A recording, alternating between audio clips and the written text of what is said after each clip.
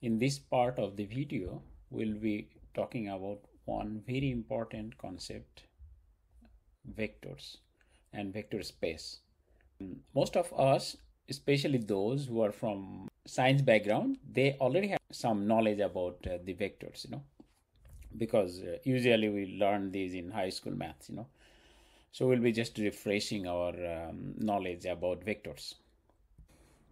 So we are already aware of scalars, So scalars are some numbers that you can stick to explain something, For example, a person's height, okay? So a person's height is 1.7 meter, okay? So this is one scalar explaining the person. And you add on, so height, then weight, then how much salary that person gets. So these are actually characteristics of that person.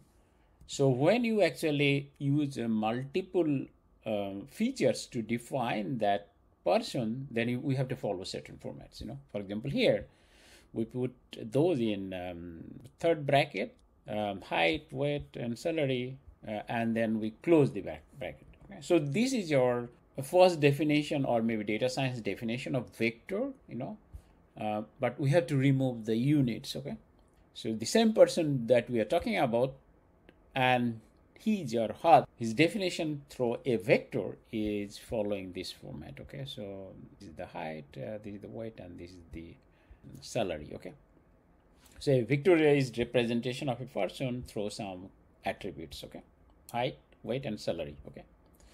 So once we define that, then all the person need to follow the same format, So here we have a few different other persons. So this is the first person, second person, and then we have few different persons. But the height should be the first column, weight should be the second column, and salary should be the third column. So that is the simplified definition of vector in our case, okay? So we can see that this guy is the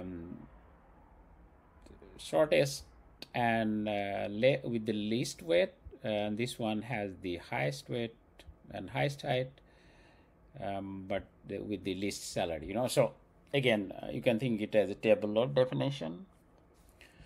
Why?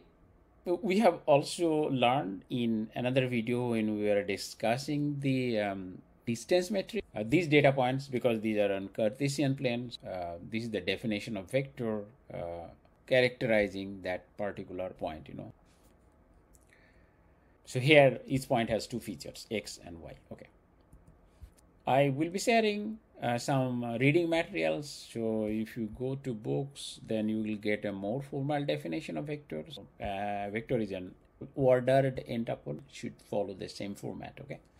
So A1 should be at A1 and AN. And then we have row vector. So your values are actually indexed through the columns. So first column, second column, and third column. Or it can be a column vector. So now the index is at the row level, first row, second row, and third row, but this is one vector. So as I was mentioning that the definition of vector is slightly different in case of our data science activities, because if you go to physics definition of vector, then they will tell that a vector should have a value and also the direction, okay. But our case, as simple as it is, you can think it as a record in your table, okay, a row or maybe a column in your table, okay. So that's our vector, and the entire space we are calling it as a vector space, okay. But in vector space, all the vector operations, like the mathematical operations, are applicable, okay. I'll be showing some examples, because for those folks that maybe coming from a non-science background, that will be helpful, So one vector is x1, x2, and xn, and then another is y1, y2, and yn. So you can sum those vectors. So that will be the element-wise sum, okay. So for example, here I have a column vector, here I have another column vector. If I sum, then I will have just 2 plus 0 is 2, 6 plus 3 is 9, and minus 4 plus 1 is minus 1, okay. So that will be result of the summation operation, or maybe vector addition operation, okay. What is the zero vector? All the elements are zero, okay. That is the origin of the coordinates. Okay. Then more importantly, because in another video we were looking at how to estimate the cosine distance, so that requires some operation. For example, we call inner product or dot product. So dot product of x and y, x and y being two vectors, is their element wise multiplication, so, and then you sum over, so for example here 417 and 023, so you multiply 4 0 1 2 and 7 3, and then you do the sum, so that will give you the dot product. Okay, two vectors are orthogonal if we do a dot product and the value becomes 0. So one thing to notice, that when you do the dot product, you have one scalar, so dot product of two vectors gives you a scalar, meaning just one real number. Okay, so if two vectors you do the dot product and the value is 0, then that means that two vectors are actually orthogonal, meaning that their angle between two vectors is 90 degrees. Okay, then the norm. Okay, so here you can see that you have a dot product, so you are having a dot product with the same vector. Okay, so x is the vector.